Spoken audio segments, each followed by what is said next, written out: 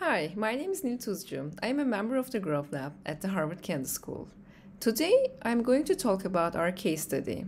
In this work, we introduce a design process for developing Metroverse, a data visualization platform that communicates economic data and growth opportunities for cities. Metroverse is a web-based data viz tool developed based on the research at the Growth Lab.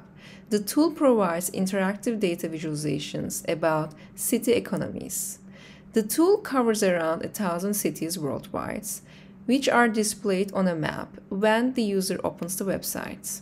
The user can either browse the map or type in a specific city name. And once the city is selected, the user is taken to the data visualization pages. The user interface includes a navigational arc on the left that lists available questions, a central data viz graphic, and a narrative text on the right. Well, before I discuss the challenges we face in this project, I'd like to provide some background information about our team. The Growth Lab is part of the Harvard Kennedy School, which is a public policy and government school. The lab has three main teams. The academic team conducts research on economic development. The policy team conducts applied research on the field. They collaborate with governments to help with effective policy implementation. And finally, our team, the digital design and development team, translates research into engaging, visual, interactive narratives that make complex political and economic data accessible to the public. As designers within a government school working with economy and policy researchers, we face several unique challenges that I like to list. First, how can we present data-heavy scientific research in a user-friendly manner? How can we design a tool that serves multiple purposes, including teaching, advanced research, and data-driven policymaking? And finally, how can we develop a tool that effectively guides users to understand economic drivers while also allowing them to generate their own insights? In the first phase of our work, we focus on understanding the academic research and core datasets that underlie our visualization platform. We call this phase two-way knowledge sharing, as we work closely with the academic research to understand their research theory, data sources, methodology, concepts, findings, and insights. During this process, we hold multiple meetings per week to ensure effective communication. While we learn from the academic team, we also communicate our internal design and development process.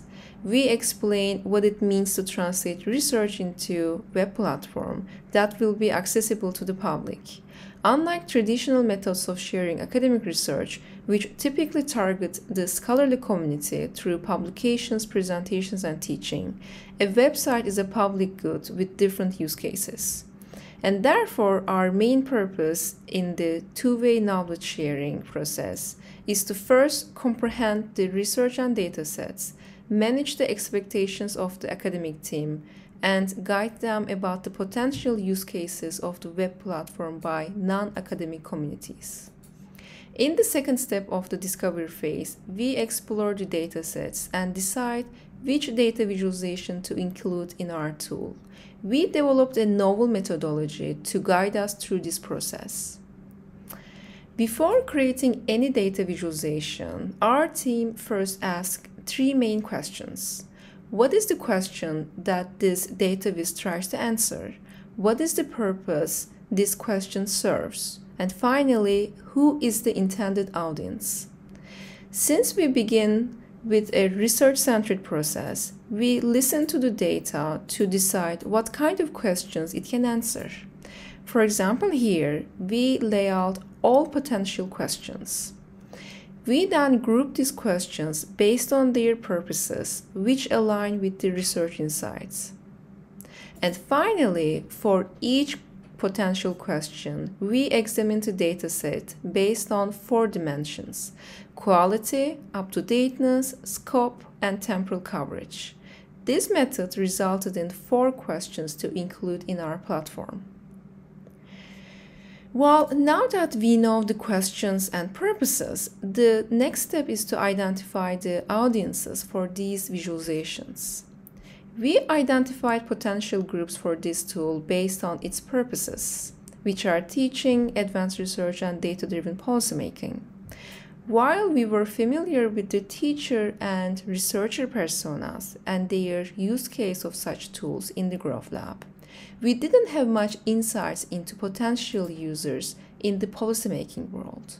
To address this, we put together a pilot user group of people in government entities around the world, working in various roles. This resulted in 5 personas to work with. In these personas, we looked for 3 key dimensions. The first dimension is data literacy level, the second dimension is expertise and economic knowledge, and final dimension is their tendency towards being opinionated versus natural. Let me explain what I mean by that.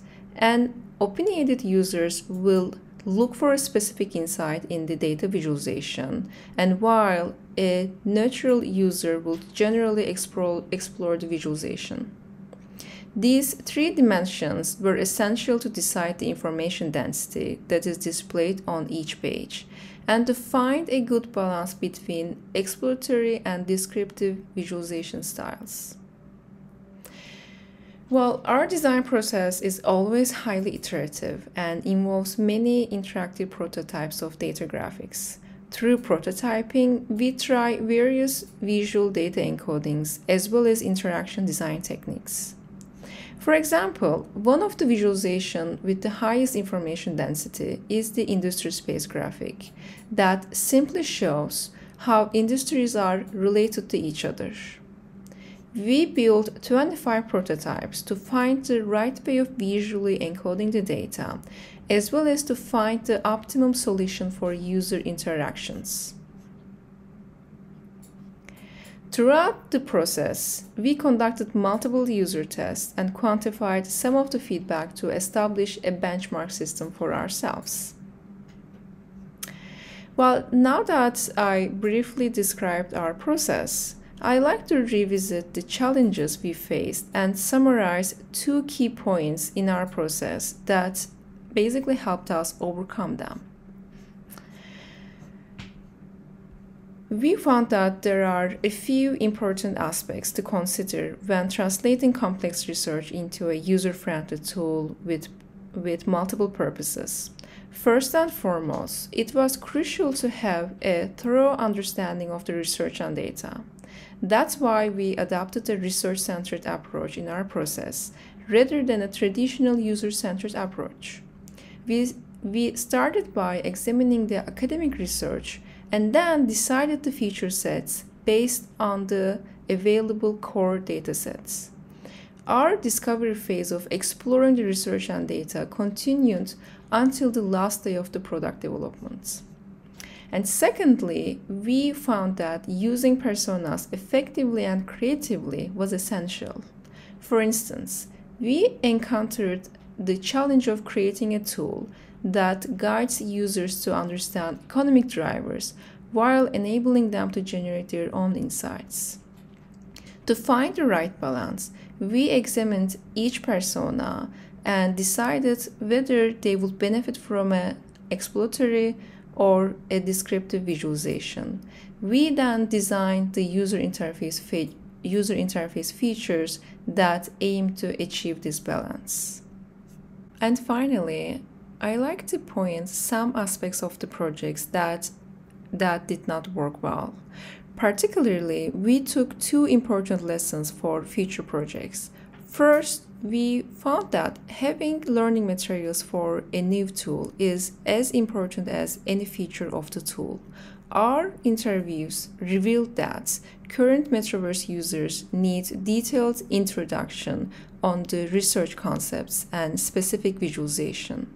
And second, our observations and learnings from the users suggested that the tool needs an onboarding page that summarizes what the tool offers. Well, in sum, we learned that we need to develop a holistic approach to onboarding and teaching the users about the tool, and this needs to be simultaneous with the early design decisions.